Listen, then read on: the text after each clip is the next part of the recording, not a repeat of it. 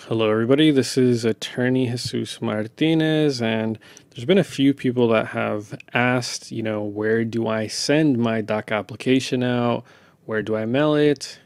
What kind of mail service can I use? And in this video, I'm just going to answer those questions so that if anyone else needs the assistance, it's all in one video, and hopefully this helps.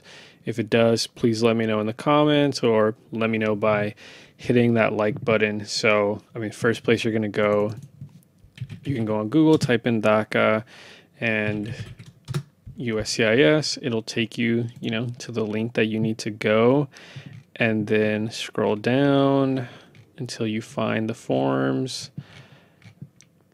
Once you find the forms, you click on them, and you're in the right place if it has the I-821D DACA form. From this page, you can find all the forms that you are going to need to submit the DACA application. You may need to submit other, supplementary documents, like if you have a criminal history, things like that. So that won't be here, but everything that you need for all the USCIS forms that you need are here. The 821D, the 765, and the 765W. And if you want notification, the G1145. I'm not going to discuss about those, but they're right there.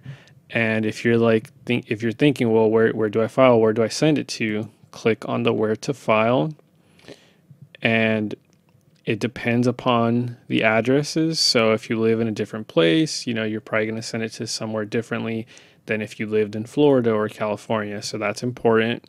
You click right here. Where you file depends on your state of residence. Check our filing addresses for consideration of deferred action for childhood arrivals. You click on that, and then this is all the information you need. And the first thing is, where do you live?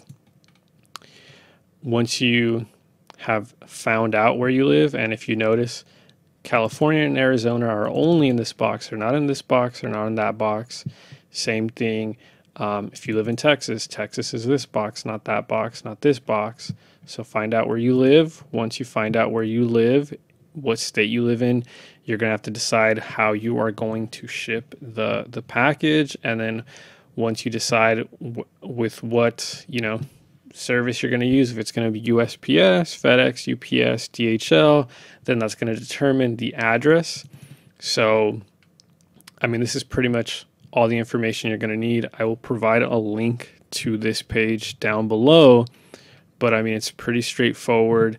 You don't have to use a special label. You can write it in, take it, at least for USPS. I don't ship with FedEx or UPS or DHL. Normally, I usually just use USPS.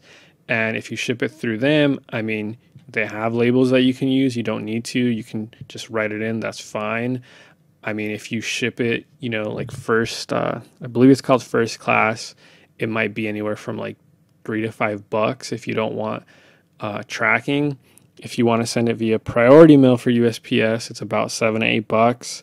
If you want it, and that gets there within about 3 days or so. If you want it to get there, tomorrow within a day or two, that's going to be about $20 to $30.